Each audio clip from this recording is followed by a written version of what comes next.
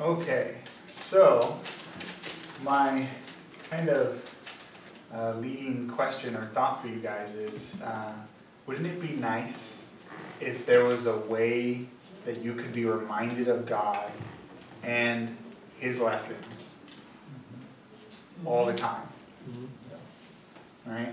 We often have a problem of forgetting God's lessons, so He has to remind us. But wouldn't it be great if there was a way to just constantly be reminded about God and all of His lessons? Well, I think God has done that in a way, or provided a means for that, in nature. So our topic today is nature in the Bible, and I do think that that was God's original plan for us by putting us, man was originally put in a garden, right? Mm-hmm. And many people have called nature God's other book, in a sense, right? And God teaches us lessons in nature as He does in the Bible. And so, but we have to be careful with that as well, because there's pagan societies who will base all their beliefs off of the nature. And what's funny is they usually get their beliefs, they get these weird beliefs incorrect based on a misunderstanding of nature. Mm-hmm. I got a friend that I was sharing about the fact that I like to go to nature because that's the second book of God. And she said, oh yeah, I'm also pagan. Happy Sabbath! Please join us. Come here, join us here. Oh, yes. Welcome. We just started. You didn't miss much. Yeah. So we're discussing nature in the Bible, and yeah, that is important not to twist the lessons. I was thinking about how the Egyptians, they worshipped everything, and everything was a god to them, and they worshipped the dung beetle. And I remember Walter Weiss talking about the reason why is they saw a dung beetle coming out of dung, right? And they thought that it was spontaneously brought into existence out of dung. No, it just lives there because that's what it eats. They thought this was this miracle thing, and so they worshipped the dung beetle. We don't want to make those mistakes, right? Okay, so I'm going to need some volunteers to read. I have 4 verses here. So, who's going to take the first one? Psalm 19, 1 through 3. Okay. Well, you have this one. And who's take Romans? I can do Romans. Romans? Yeah. Okay. Mom, okay. Romans. I already have Psalm. Oh, she beat you to it. And then who will take Luke? I could do Luke.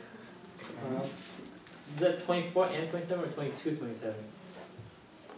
24 and. Okay. Yeah. James will take that. And then Isaiah 28. I'll do that. Okay. Okay. So this is just kind of our introduction to the topic, and we just kind of want to read through these quickly to get an idea.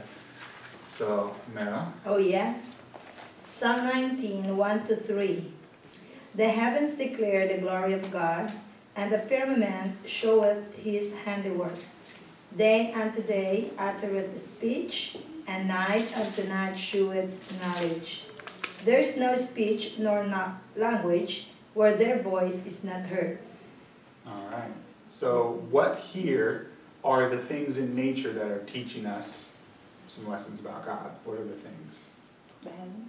The heavens. Sun, moon, stars, right? Mm-hmm. So We have a telescope there in Mariposa, and at nighttime, man, that is so true. Yeah. We aim it at the sky, we can see stars, Jupiter, planets. Wow. Even It's fun. Yeah, and That's fun. it's incredible. This is no accident here. This is a designer, creator. Amen. Yeah. So the heavens, the skies, teach us about God. Declares His glory. Declares His glory. I think that's some of the most beautiful poetry in the entire Bible, the way it's worded. Fantastic. Okay. Marl, can you read Romans 1:19 through 20? Sure. For since the creation of the world, His invisible attributes are clearly seen, being understood by the things that are made, even His eternal power and Godhead, so that they are without excuse.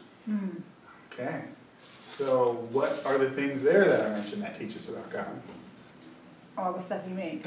Everything, right? Everything. Actually, I skipped 19 for some reason. It started in 20.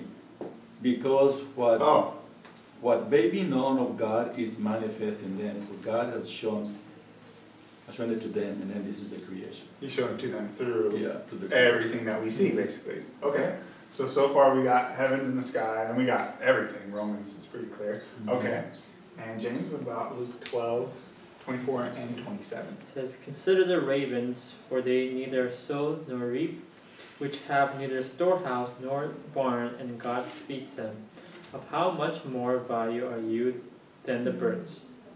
Consider the lilies, how they grow, they neither toil nor spin. Yet I say to you, even Solomon in all his glory was not arrayed like one of these." All right, thank you. So what are the things there that teach us about God? The birds and the Birds. flowers. Birds and the flowers.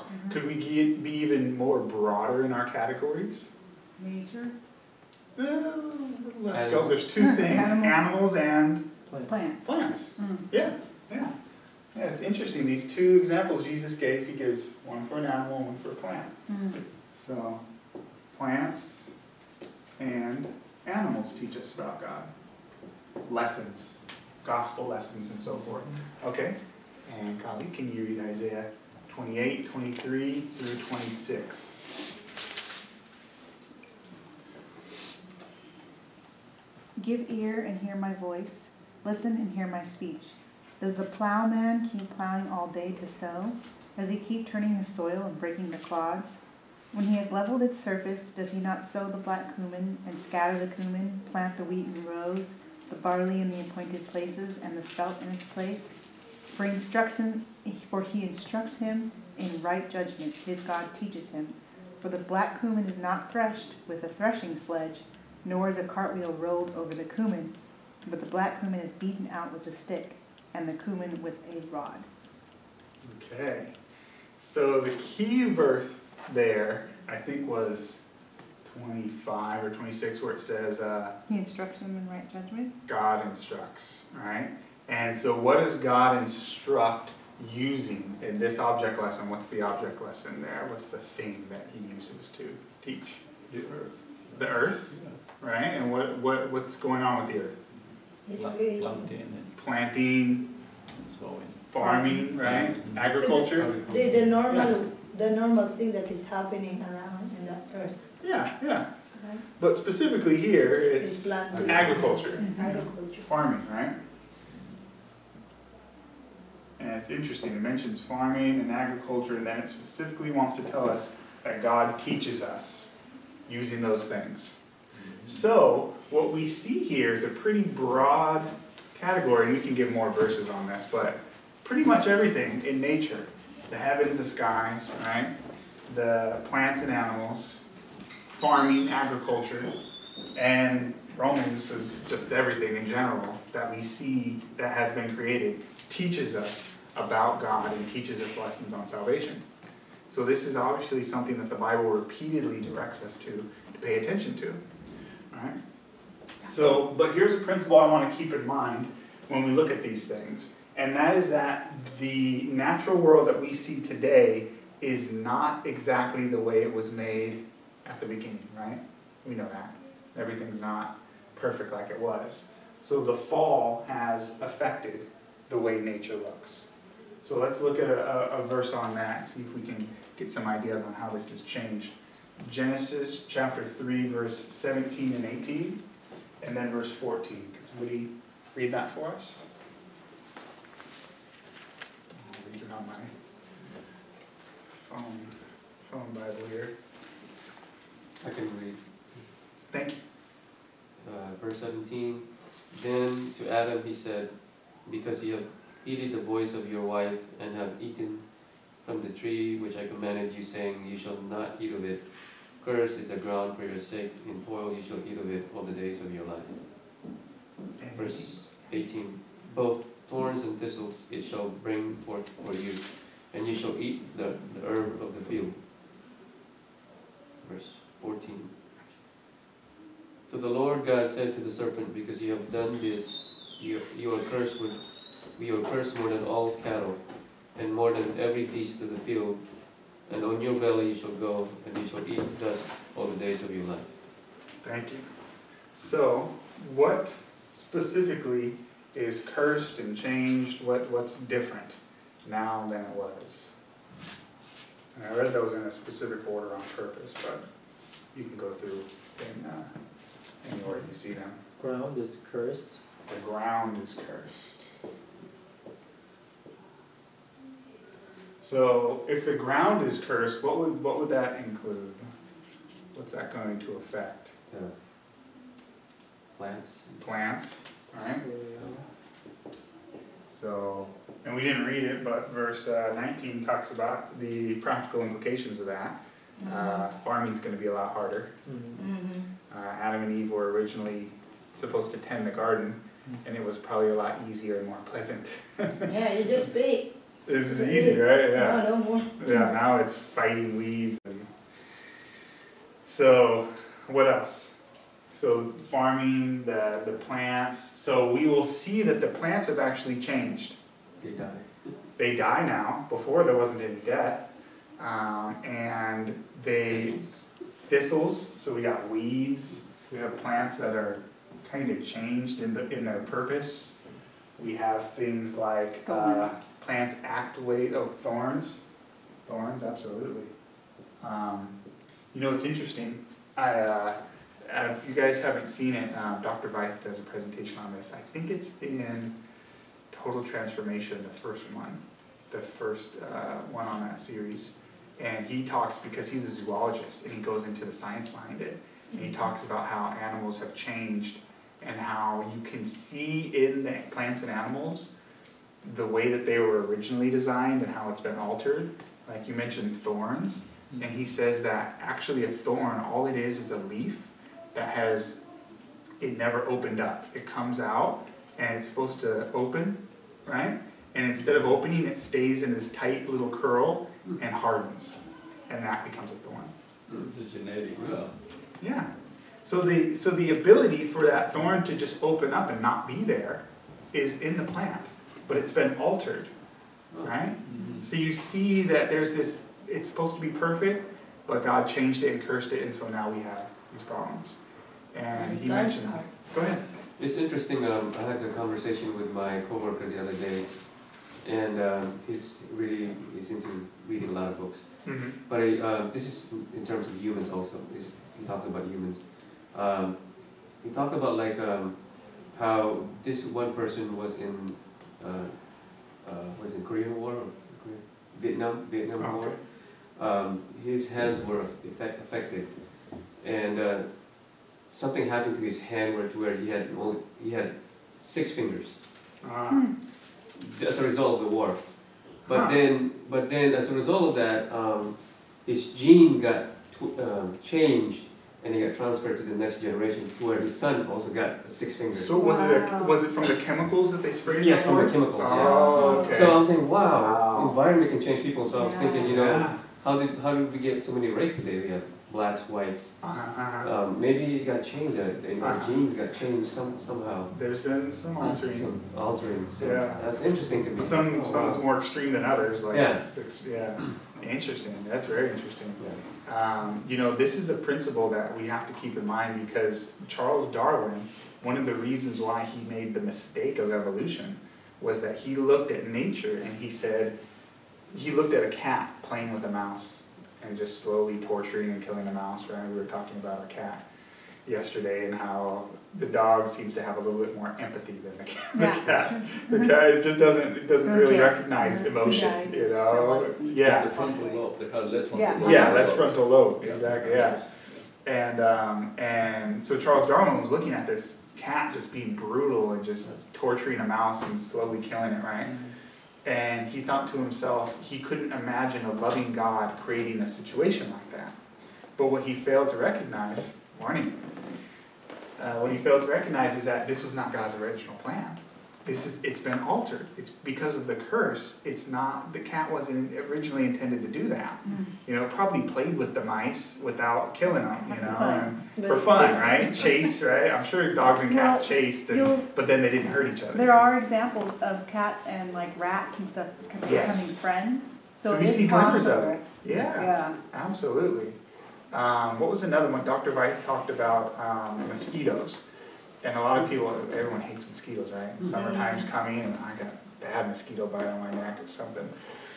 And he talked about how actually, I don't know if this is every mosquito, I'm not a scientist, but he was talking about at least some kind of mosquito, that it's only the females that are the bloodsuckers, right? So maybe we can use that as an object lesson, right? No, I'm just kidding. But what he was saying is that it's because the females have to give birth that they need more nutrients, and so the nutrients are the blood of the people. So they go get blood. But the males have the same system, the same kind of poking and sucking system, and they use it to get nectar from flowers. And so he said, because the ground was cursed, and the Bible says it won't yield its strength, for some reason the ground also made it worse too. Yeah, Things right. aren't as nutritious and Yeah, so because it's the ground doesn't have the same strength, the female mosquito cannot get enough nutrients from the nectar, and it has to resort to blood, right? But that wasn't the original plan. Lions, Isaiah says that in heaven, the lion will eat straw but now you give a cat, you know, if we were to try and make our cat a vegan, it would die. There's chemicals that it doesn't get from, you know, so it's not God's original plan. What else did you guys notice in the verse that's changed? We kind of already mentioned some of this, but so the ground is cursed. What else? Snake is changed. The snake is changed. But how does it say it? Is it only the snake, or what do you think? It says, because thou hast done this, thou art cursed above all cattle. So there was a curse on all the cattle, but the snake gets More. an additional. It's more cursed than the rest. And we definitely see that. So all the animals have been changed. They're not exactly as they were before. Now they're meat eaters, whereas in heaven, the snake, a baby will be able to play with the snake and it won't hurt. Lions won't kill. The wolf and the lambs will hang out together, right? So nature has changed. So we have to keep this in mind when we look into lessons about God and nature. We have to remember the fall and take account of that. And in some ways, I'm glad that the snakes cannot fly anymore. They have to crawl because the snakes, after the fall, anyway, they were not friendly. Can you imagine walking around and wondering if the snake is flying and we're gonna? Well, don't they have ones that jump off the trees? Huh? Don't they have some that jump off the Yeah, trees? but they don't fly. They jump. They just drop. You know? Yeah, there's some. If you go in the jungle, that's true. Yeah, scary stuff. They're bad enough. I don't like snakes. snakes. Yeah. Well, and then there's still some that have the little the small limbs, right? Small little crawling limbs. So I have a kid. apparently, and we don't, you know, it's from the Bible. It just says that there's a change, so we don't have. But the idea is that if it says that the snake is going to now crawl on its belly, then the implication is it didn't crawl on its belly before. Yeah. So in some way, it was flying or crawling that's where a lot of people think that you get the legends of things like dragons, is that it's not actually a legend, it's something that was, and the snake was altered. Yeah, because they have wings, huh? That's the idea. So here's here on I was actually watching this. I think it was from NPR or some kind of news, and they were showing this. There's this famous dinosaur guy. He collects all these fossils, and so he's very well known in the dinosaur world. And then he partnered up with this other scientist who she does studies of bone, and so she started evaluating a lot of the bones that he's been collecting over the years. What she found was that these bones, the bone is hard tissue, right? Hard tissue. She was able to find soft tissue on these fossils. So Blood cells. And, so that means that dinosaurs can't be like millions of years old. It Absolutely. cannot be. No. It's not possible. She said that it's not possible. If it is, there's no way that you could find soft tissue Mhm. on these fossils from the dinosaurs.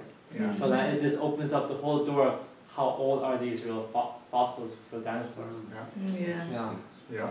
Absolutely. I Absolutely. heard that. Yeah, I actually watched the whole thing. I thought it was very interesting. It was on NPR It's too, pretty which is strong not evidence. Christian or anything, huh? No, they're not Christians. Yeah. But they're Yeah. saying that there's no way the dinosaur could be this old as predicted Yeah. because it just doesn't make sense Yeah. for it to find soft tissue. Yeah. There's all kinds of problems. Yeah, with they that. found like There's blood nothing. vessels and Yeah.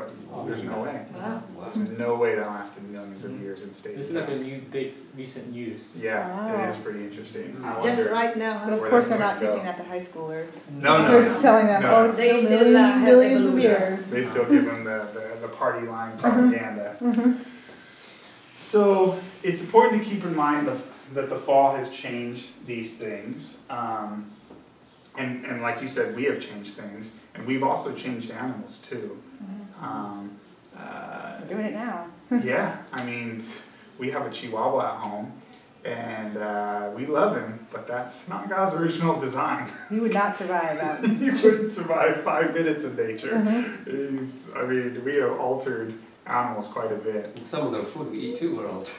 The food we eat, absolutely. The plants and the seeds. I was just watching something yesterday. I was talking about Roundup Ready plants and stuff, and we have very much altered things to make them so they're not God's original plan. I saw something about the dinosaurs where they were talking about the Tyrannosaurus Rex, and there's speculation that it was a bred animal, that it wasn't something that was originally just naturally, they say evolved, but we would say something that God designed, because when you look at it, it's a really horribly designed kind of animal, with this little tiny claws, right? And they were saying that it actually doesn't work as a carnivore.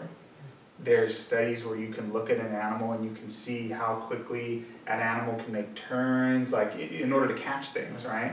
And like an elephant would never work as a carnivore. Mhm. Imagine an elephant trying to catch a gazelle. It's too big and heavy. It couldn't make a turn quick enough, right? And the T-Rex is very big too, but how would it catch something? Well, it's not going to catch Yeah, it with that. these guys, right? Yeah. So it'd have to catch it with its teeth. Yeah.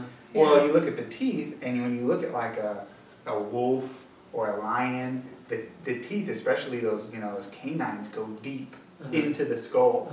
You probably know about this as a dentist, right? That you have to be able to grab something that's moving 30 miles an hour and hold on to it. You better have some very strong teeth structures. Well, the T-Rex isn't designed like that. Its teeth are very shallow. And so if it tried to grab something with its teeth, which is the only thing it could grab, the teeth would pop right out. It'd be Yeah. needing dentures very quickly. So it would work as a vegetarian, actually, which is, that's not the propaganda. We see Jurassic Park and it's blood and gore, but that just doesn't work for the animal. It just doesn't work. It It's wouldn't have just a survived. flip of what the original plan was. They are just lying. Well, you It's can just an imagine. imagination. You can imagine people breeding. I bet you a T-Rex looked pretty scary, right? It's like kind of like taking a pit bull and cutting its ears so it looks creepy, and cutting its tail and making it mean and putting a big collar. Imagine back in those days if you had a T-Rex, it would look scary. I can imagine people, I don't know, or for whatever reason, people would breed lizards to look certain ways. And hey, if you can take a wolf and make it into a Chihuahua, you can do some when you're carefully breeding, you can make things look pretty intense. So this is just some thoughts to think of. But in general, the fall, I think, is something to keep in mind because it shows us that not everything we see in nature is exactly how God wants it. It's a little bit off from the way He wants it, and we change things as well. And also, I think the fall shows that there's this battle between good and evil. I think the fall itself teaches us something, because it is something that God put in place. It was originally perfect, and He's the one who changed it and cursed the ground. Now, He did it because we sinned. It wasn't His original idea, but He did it also as to teach us some lessons. And so, the thorns and thistles teach us lessons, right? And so we see a battle between good and evil with the fall. We see beauty and also death in nature. And we see this struggle between life and death, and these different animals fighting for survival and so forth. And this teaches us object lessons about God and about salvation. So that's kind of a little bit of a background, and there is so much that we could go into. I want to just mention a few symbols that are used in Scripture and that are nature symbols and what they can mean, what they're symbols of. And I think we won't finish today. We'll break this into 2 pieces. This study, which by the way we won't meet next week, we'll be out of town.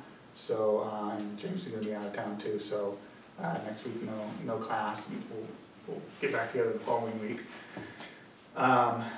So let's look at some of the symbols, and I think I'll mention that there's 2 points to keep in mind first. We've been talking about nature, and some people may get confused and thinking that we're just saying you guys should just go out there and go be a tree hugger, and just, the tree will talk to you and tell you about God, and that's not what I'm saying. So the 2 points I want you guys to pay attention to is, number 1, that the Bible uses nature as object lessons. So the Bible uses natural object lessons, kind of like parables in nature. Object lessons. So this is important because if you don't understand anything about nature, you won't get the lesson, right? If it's using agricultural object lessons and you have no idea about agriculture, You'll not get it. you won't get it, right? And who was the Bible written to? Well, it was written to the Hebrews and people in Greek society back then too, but these were mainly agricultural societies. Mm-hmm. So they understood the object lessons when they were given. They kind of go over our heads sometimes. So I'm not saying you all need to be farmers, but you need to familiarize yourself a little bit with what these object lessons are. The second point is that nature itself teaches us about God, which is kind of what we've already been going over. And so a correct understanding of nature will teach us about God, but this does not supersede the Bible, okay? So you don't just go out in nature and have the birds teach you something and have it contradict anything that's in the Word of God. Don't misunderstand me, right? So nature itself teaches us about God. Okay, so let's go into some symbols here. Is it not like what you said, nature itself teaches? It means nature itself reveals the glory of God. Absolutely. That is yeah. the creation Like part. what the Bible says, That is right? the second book, right?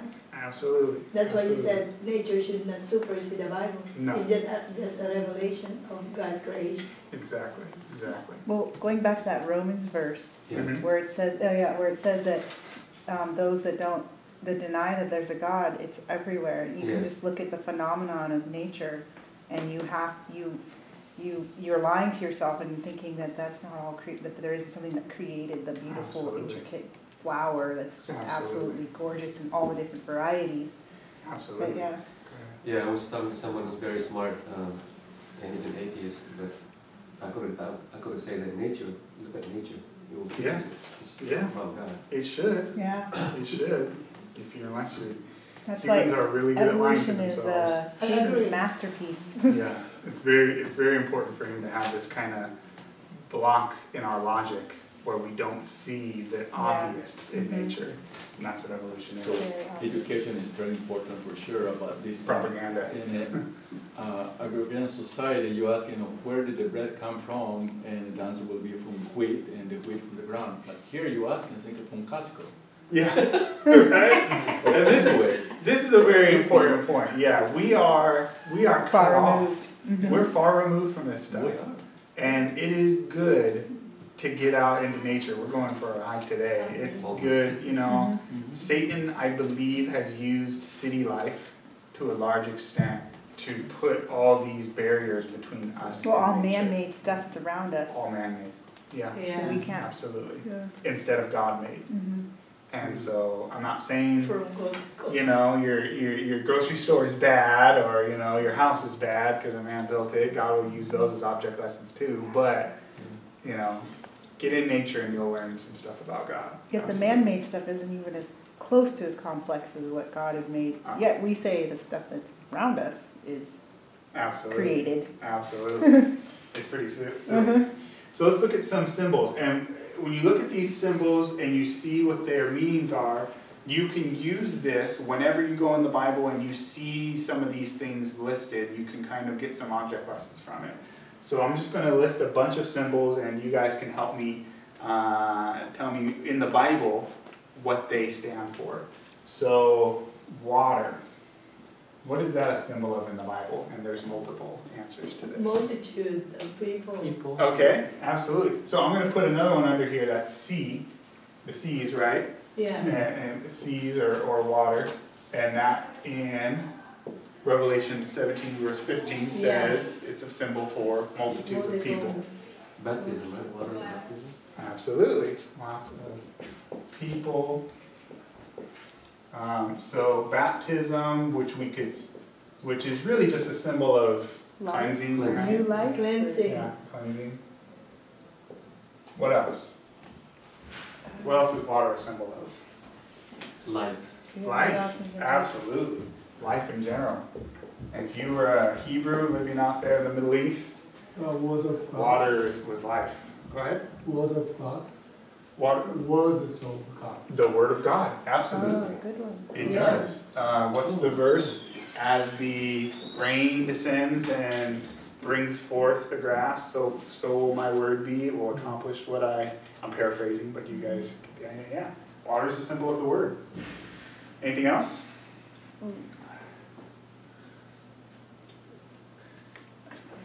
How about John 4?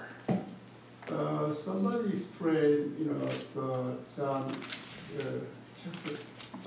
chapter 3. The Uh-huh. word is the same as the spirit. Yeah, absolutely. Somebody, The Word and the Spirit yeah, are word and spirit. absolutely. We'll Word get and into it. spirit and word is the same. Absolutely. How about the woman and the well? Yeah, John 4, right? John So 4, what is 4. that, everlasting life? Or? Living water. Out of their belly shall flow living water. It would be like a well, And right? you will not be thirsty So if that's you salvation. taste this Yeah, water. salvation. Yeah. Salvation. Everlasting life, eternal Salvation. life. Yeah, good. Right? Life, so we can say eternal life. And You actually, specifically, that has to do with mission, being eager to share what you receive, to flow living waters. That's what she did. She went and told everybody else, what she had found, Yeah, you know. absolutely, and she shared it. God himself is symbolized as with water because it's life, right? So all these things. Okay, let's move on to another one. You see, we could go for days with these kind of symbols. How about grain? What's grain a symbol of? Food. It's food, right? It's like the bread. Bread. Like The the Bible. word of God. So bread, which is what? The word of The God. word The of word. God. Absolutely. What else? Anything else? Anything else associated with grain? God's people? God's people. Mhm. Yeah, we are. That's right. Yeah. What about the opposite? What would you think would be the opposite of grain? Wheat. The opposite of wheat. Weeds. Weeds. Weeds. Tares, right? And what are those? Wicked. The wicked. The lost. Okay. And anyone who's done any gardening can see why the weeds are so hated, right? Okay. What about? Isn't grain also people that are supposed to be harvested? Like, not necessarily God's people, but like The harvest? people that are not lost, but They are. like we're supposed to go out and find, Oh, like evangelism. yeah. Yeah. Yeah. Oh, Yeah. Jesus says, look to the fields, they are So- white already to harvest in Yeah, John 4. so people who are ripe. Right for harvest. Yeah. In Ecclesiastes, it says, cast your bread upon many waters and they will come back, right? This is the idea of sharing the, so that brings us to another one, seeds. You think also grain means our lives, because Jesus said, unless the grain falls down and dies, Absolutely, so Oh. must God's be in people. our lives, right? absolutely, yeah. So God's people, kind of, right? Our kind of Christian life, right? Christian living. Christian living. What about seeds? What does a seed represent? Gospel. God's The gospel. gospel. Yeah, the word of God. Or the The truth. word, the truth. All right, the good seed, the sower went forth, sow good seed. The seed is the word of God. In singular, though, in singular, seed Seed. only, no plural, means Jesus. Yeah, when it's singular, Yeah. when it's just seed, Jesus. it's Jesus. And it could also symbolize, when it's plural, it's us. And that's in Genesis 3:15, the seed spoken of in Oh, plural yeah, and in that's singular. everything to do here. Yeah. So, plural is us. Okay. Man, it's 11. So, Stop there. yeah, let's stop here. I've got a ton more symbols that we could look at, but the idea, you get it. And so when you see these things mentioned in Scripture, even when they're just stories that don't seem, Old Testament stories, you can draw some object lessons, typology type of object lessons that you can learn from these things. And when you see these things in nature and in your regular walk of life, you can also get some object lessons from them. So we'll continue this in 2 weeks when we come back, and I have another lesson for you guys with the 7 golden candlesticks. Who would like to close with prayer?